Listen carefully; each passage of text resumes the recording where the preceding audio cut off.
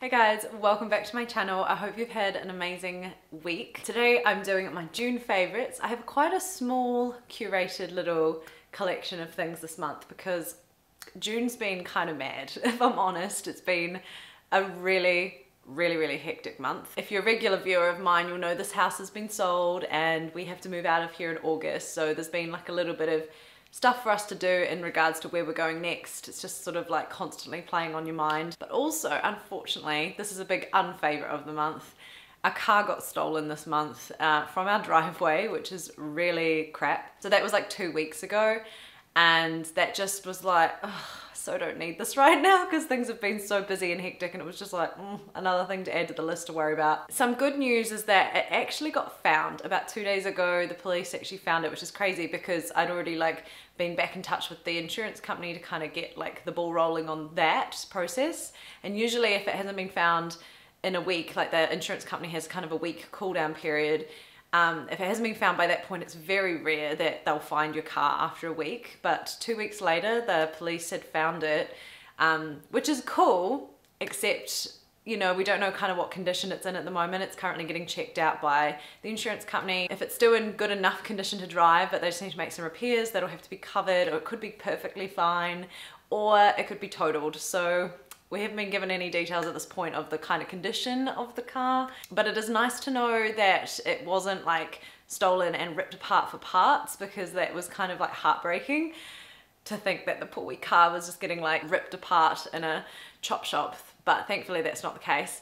I did, however, have my tramping boots in the car when the car was stolen, which I'm so gutted about. So I'm really hoping that they're in the car still. that'd be awesome, to be honest, because the car itself is insured, but the boots in the car, that's kind of under our contents insurance, and they're just not sort of a big enough thing to claim once you take the excess out and stuff. It's I'm better off just buying new boots. So let's fingers crossed that the hiking boots are still in the car, because I'd really like those back. Otherwise I'm gonna have to buy new hiking boots. So that's a real wow to start with. Total unfavorite of the month, but I'll update you guys in a future video on what's the verdict of the car situation is. But on a more happy note, I'm very excited to announce that this video is sponsored by YesStyle, who are celebrating in July their 15th anniversary. Yay! So they've sent me over a little gift box to unbox with you guys here. Again, if you're a regular viewer of my channel, you know I have worked with YesStyle many times in the past, and I shop with them a lot and get a lot of my skincare and beauty products from them, as well as some really cool lifestyle products as well. You guys are always asking where I get that little gold coffee clip from my coffee bag I show in almost every vlog. That is from YesStyle. That's a forever favorite. I could show that in every monthly favorite if I wanted to, because I love that thing. So to celebrate YesStyle's 15th anniversary, they are doing a giveaway with this video as well. I'll have all the information on how to enter the giveaway in the description, so check that on how to find out how to enter. But there are going to be 3 winners. The first prize is you can get 15 orders with free shipping for up to a year, and that's with no minimum spend as well. And then I'm going to pick 2 winners that will go in the draw to win a $150 US coupon code each, which is really cool. But let's dig into this little anniversary box. This is just to give you a little taster of what YesStyle offers. So the way I like to describe what YesStyle is, for those of you that have never shopped on there or looked on there, it's basically a giant online sort of department store that features a lot of Korean and Japanese beauty brands and fashion brands, as well as homeware goods as well. And a lot of the products are quite unique in their packaging and concepts compared to, say, Western products that we can buy in store. So something like this little mask, this is one of Dr. Jart's best-selling masks. It's the Shake and Shot face mask. I definitely think this is quite popular because of the unique milkshake packaging. Ooh, so we've got a little face mask in there. And the cute factor continues. We also have this adorable little foundation brush, but it's in the shape of a puppy paw. Ooh, and this is so soft. This is by the brand By Vanilla. So cute. This is exciting. It's probably the thing I'm most excited about in this pack. As I said before, YesStyle also have some cool homewares and kind of more lifestyle products. And in this little anniversary box was this very cute little travel cutlery set. How adorable. So it's got a little wooden fork and spoon, and then a little straw and straw cleaner as well. You can even get really random things like poo drops. It just smells like kind of toilet freshener, but they're just in little drop form rather than those sprays. And then of course you can get some little makeup goodies on there as well. So this is a little lipstick set from the brand Romand. the Lip Bocky Edition set. So it's just like, it's got like a little plate in there. That's adorable. And then it's got these little lip glosses. Oh, that's cute. So it's like a little nude gloss, as well as a couple of little red colors too. I definitely feel like the nude one is calling my name. If you're curious as well, this little scarf that I'm wearing in my hair today, that was also from YesStyle. So I might link a few of my personal favorite things that I've gotten off YesStyle in the description below if you're curious as well. I also have a special anniversary discount code. I'll put it here on the screen and in the description below. That'll get you 15% off any order over $49 US for the next 48 hours. So it's only a very short period from when this video goes live. And of course, I'll have all the details for the giveaway in the description below. So make sure you check that out before you click out of this video. Once again, thank you YesStyle for continuing to support my channel, and let's head on with the rest of this month's favorites. So if you've been watching my channel regularly this year, you'll know that I have been on a bit of a journey to transition my makeup collection over to being cruelty-free. But one of the products I was really struggling to replace was my L'Oreal mascara, the Lash Paradise in Sandalwood Wonder. It's a brown mascara that I loved using on the daily because it was the perfect kind of brown shade where it actually looked brown. Like sometimes they just look black, but this was a really true brown shade, and the actual formula as well was amazing. I loved everything about it, but I was really keen to try and find something that I could replace with it that was cruelty-free and recommend to you guys. In New Zealand particularly, it's really difficult to find good brown mascaras, let alone one that is cruelty-free. So I decided to retry a mascara that I'd used years ago and thought it was pretty so-so. It's the Flower Beauty Lash Warrior mascara. And I must say I like it so much more these days than when I tried it originally. The color is beautiful. This is in the shade Fierce Brown. The color is beautiful. The actual formula is really nice. It's what I'm wearing on my lashes today. It does build a really beautiful lash with a bit of volume, but nothing too intense for like day to day. It washes off easily at the end of the day, which is something I actually look for. I don't really like super waterproof mascaras unless I'm actually like swimming or something, and it doesn't smudge under my eyes or do anything weird. It's a really good mascara. I will say the only thing I don't like about it is the brush. It is a plastic bristle brush. This was kind of the reason I was hesitant to try it again, because it is one of those plasticky brushes. I find it a little bit spiky, so there's a bit of a learning curve to know how to apply it. It does have some slightly longer bristles on one side, so I suggest using the short side. But aside from the brush, I do love everything else about this, especially the price. This is about 1/3 of the cost of the L'Oreal mascara here in New Zealand. For some reason, Flower Beauty is really affordable here, but things like Maybelline, L'Oreal, other sort of like traditional drugstore brands are so expensive. So even price point alone, I think this is just such good value. You can often get it on sale, but full price it retails for $9.99, which in New Zealand dollars is so affordable for makeup. So because I wear brown mascara about 80% of the time, I do want something that is relatively affordable, because I will go through one of these every like 2 months or so. Very happy to have rediscovered that, if you were curious for what I had been switching out my L'Oreal one for. Next up, I have a fragrance that is relatively new to me as well. It certainly looks that way because there's still so much in the bottle. It's the Replica by the Fireplace fragrance. Many of you probably have heard of this before. A lot of YouTubers have raved about this fragrance before, which is why I tried it. And this was a little present to myself for passing my first trial, trial number 1 for the Tutti Violin job. I thought it was nice to mark the occasion. So I got myself a new fragrance. I'm typically someone that like only owns like 1, maybe 2 fragrances at a time. I currently have 3, so that's quite a stretch for me at the moment. But I'm sort of someone that like once I've found one that I love, I just tend to want to wear it all the time. So there's no point me having like 12 fragrances like some people have a fragrance collection. That is not me in this case. I like having just like a standard kind of signature scent and then maybe 1 or 2 fun ones to kind of throw in there, and that's kind of what this one is. I still would regard the Maison Louis Marie No. 4 Bois de Wellicourt. That's my like signature everyday fragrance. I've talked about it heaps on here before, but I wanted something that was a little bit different just for, you know, days I wanted to change things up.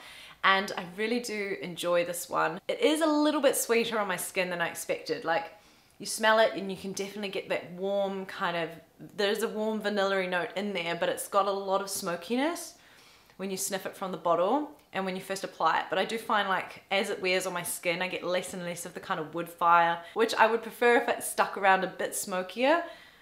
But it is really beautiful and something a little bit different. I think when this bottle runs out, which will be ages because it's like very strong, you only need 1 spritz, that I'm quite keen to try the scent Jazz Club. I love the way that one smells.